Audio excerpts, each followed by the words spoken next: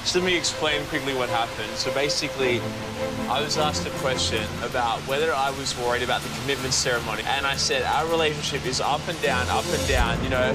And as an example, I said, you know, we even talked about sex. We didn't even talk about having sex.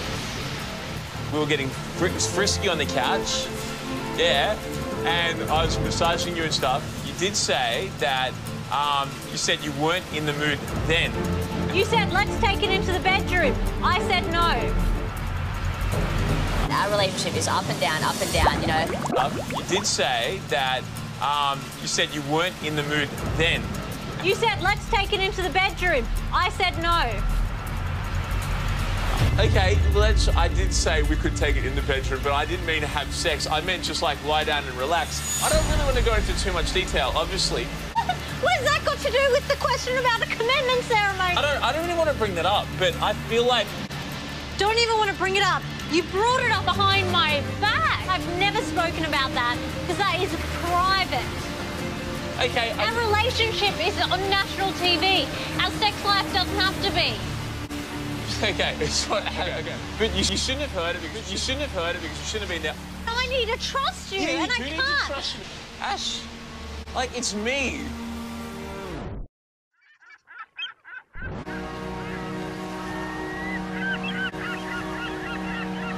I am trying so hard in this relationship. Please don't cry. Please don't cry. Please don't cry. Like, we had. You don't even know how much you've hurt me, though. Ash, I care for you. You know that. You know I care for you. Ash, I care for you. You know that. You know I care for you. You've hurt me. Yet again. Please come to me, Ash. I care for you. You know that. Ash, please come to me, Ashley. Let's just move forward in this. But we shouldn't be out here in the cold at this late hour. I should be alone in bed.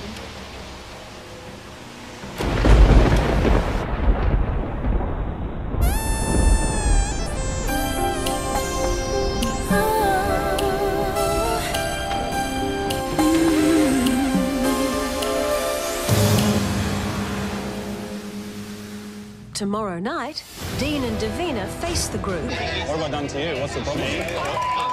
Here we go. For the first time since revealing their affair. So how can you change your mind, like... It's my prerogative. I can change my mind. Drop the act. Drop this peacock and this bravado. Tempers flare.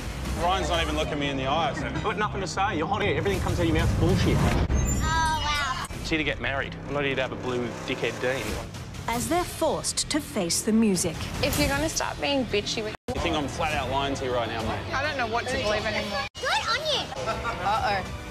You are a cockhead. Really? So get out of my face because you're pissing me off. I don't want you to be here crying in the cold. I want to reach out to you. I want us to get back together.